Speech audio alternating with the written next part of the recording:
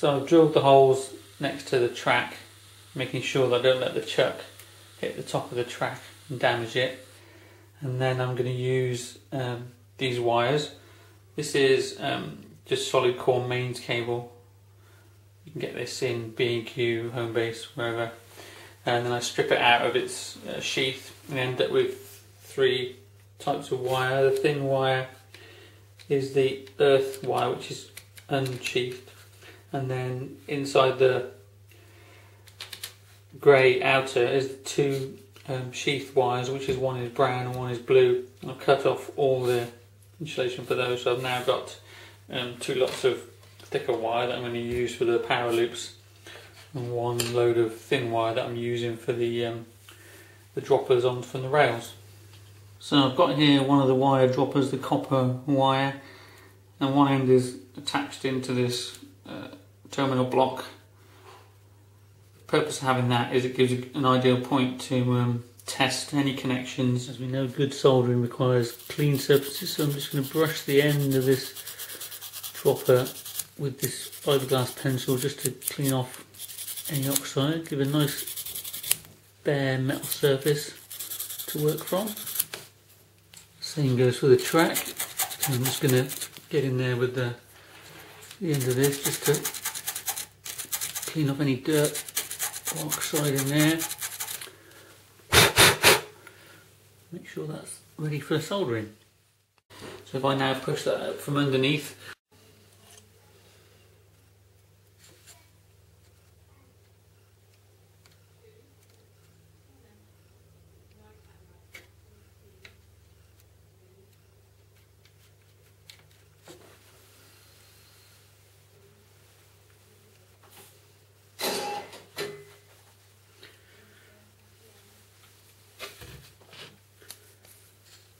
there's a bit of material on the top of the track. I think that's a bit of flux. I'm just going to take that off with the fiberglass pencil, make sure it's a nice smooth surface there for the wheels. Yep, that's fine. We've got a minimal amount of solder, so that's looks good to me. Ultimately that'll be ballasted up and not quite so obvious once that's done. For the odd location where the battens are in the way, I run wiring under the track to the other side, making sure to insulate it where it goes under the opposing track. Here under the lifting section you can see how the wires leapfrog from dropper to dropper. You can also see why it was very useful to drill holes in the battens right at the very start of construction, which allows the wires to be guided around the track. The other way I'm securing cables is with these self-adhesive tie mounts that I got in Toolstation and some zip ties. They simply stick on the underside of the board and then the zip tie holds the cables together. I make sure that I don't pull the zip tie too tight. This now allows me to add more cables later, and also if I need to cut the tie off to redo it or get to the cables, I'm not going to be in danger of snipping into any cables. In places I've also used these plastic clips which simply screw into the battens and hold the wires in place. They're useful where I want to keep the underside of the board clear. In this location it's right where the turntable's going. A lot of the power is supplied through this leapfrogging structure of wiring. Each board, north, east, south and west, has got its own cable, and they all end up coming back to this section here, which is above where the control board's going to be, and it's a bit of a jumble, so I've used tags to label the wiring.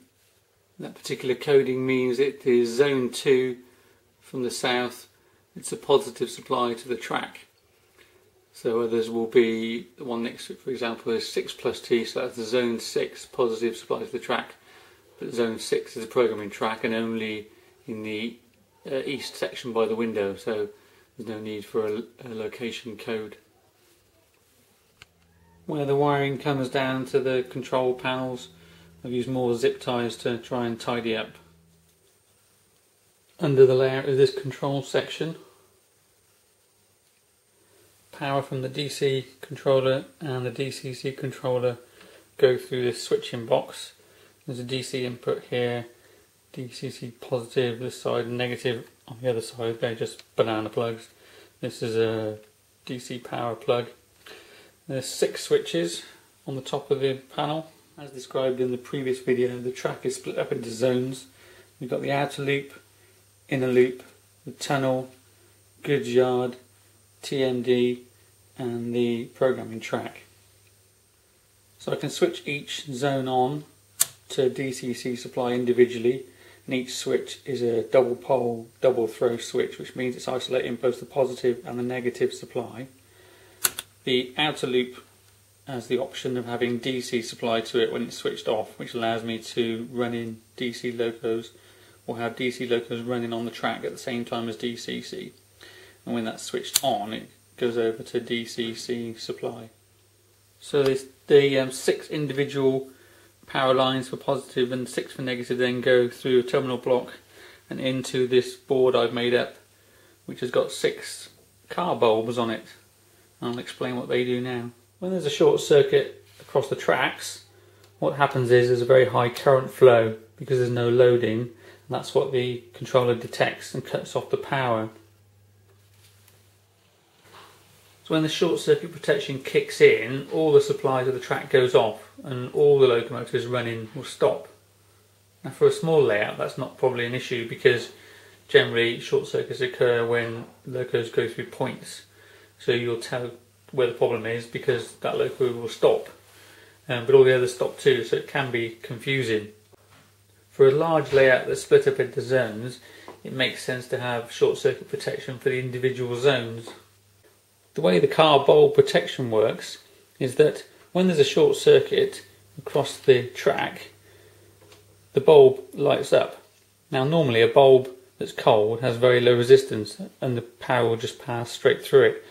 When there's a high current flowing, it gets very hot and its resistance goes up massively.